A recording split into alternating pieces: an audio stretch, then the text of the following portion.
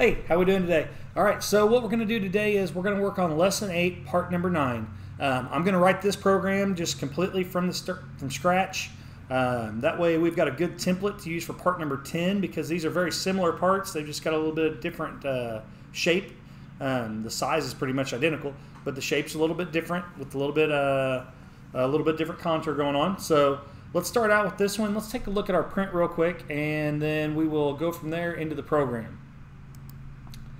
So here's our print, and basically what we've got is we've got this square milled around here with radiuses in all the corners. So we'll mill the square first, and then we'll plunge down right here, and then we'll do the circle.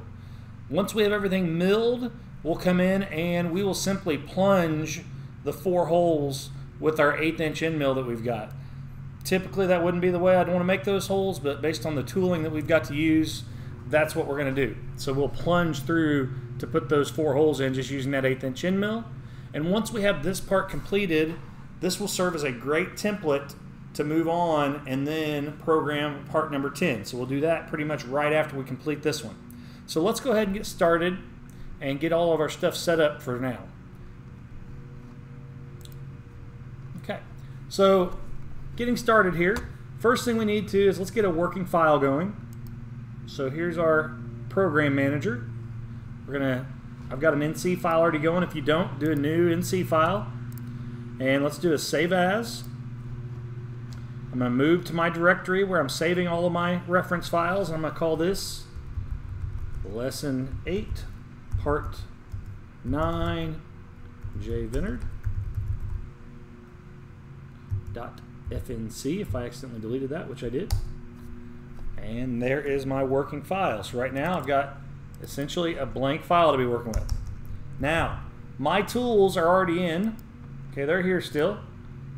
If your tools are not here, you might want to pause the video right now and go through the process of loading in your tools. If your tools are good, let's go ahead and keep on working. Next thing we're going to do is we're going to get our stock material set up. So we're going to go to Part Setup, we're going to go to More, and Stock Geometry. Okay, we want to tell it this is a 3 inch by 3 inch by 1/4 inch thick block of material. And then the origin is in the center. If you check out your print, the origin's in the center. So we're going to move it -1.5, -1.5 for the reference positions.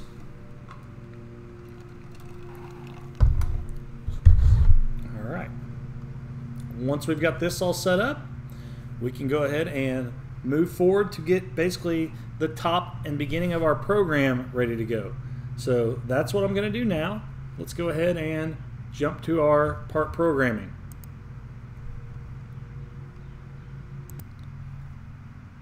All right, so let's start out. Typically, we need our program number. So we'll say the letter O, capital O, 00809. Then we'll give it a comment. Lesson 8, part number 9. This is a circular interpolation exercise. Okay, and then from there, the next thing we'll do is we'll get our safety line in place. So we'll do our G17, G20. We're going to verify inch coordinates, XY plane, inch coordinates, cancel any cutter comp, cancel any tool lengths, and cancel can cycles. So we'll put in our safety line. And then we'll plug in our setup information. So once we've got the safety line, for the setup information, set XY origin, center of workpiece, set Z origin, top of part. Okay. All right, so we've got that now. And then the last thing we want, we've got our part set up. Now we need to tell it what tools we're going to use. That way we can load our tools when we're getting set up at the machine.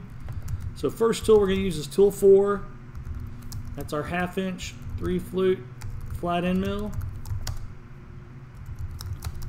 And here in a second we'll go get the information out of our tool library, and then the other tool we're going to use is tool 1, which is our 1/8 inch 2 flute flat end mill.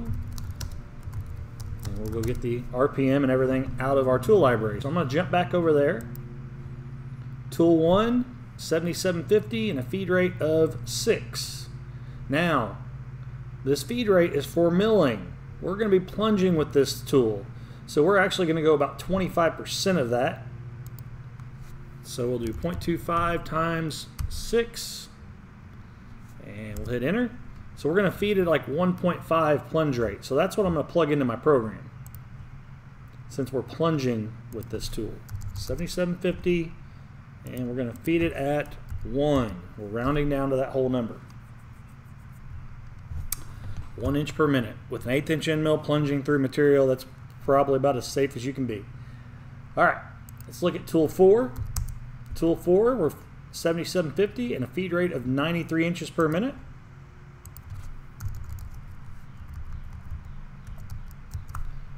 And we'll make sure we got our decimals on there, and then we can move forward.